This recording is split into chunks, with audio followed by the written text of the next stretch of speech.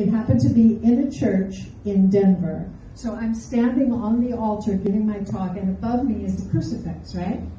And, oh my God, they were sweet like you. There were like 300 people. They were so kind, so loving. And right down in front, I noticed this couple.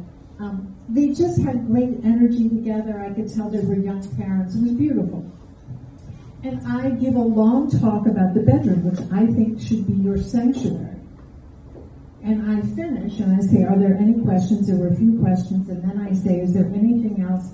And this woman, with the sweetest face in the whole world, raises her hand and says, how do you organize your sex toys?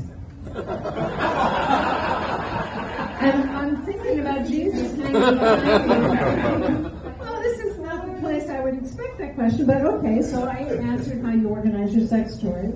And then a woman sitting next to her husband, who looked like she was grandmotherly, she raises her hand and she says, I can tell you what the best sex shop in Denver is. Okay. So if anybody can top that, I'd be excited.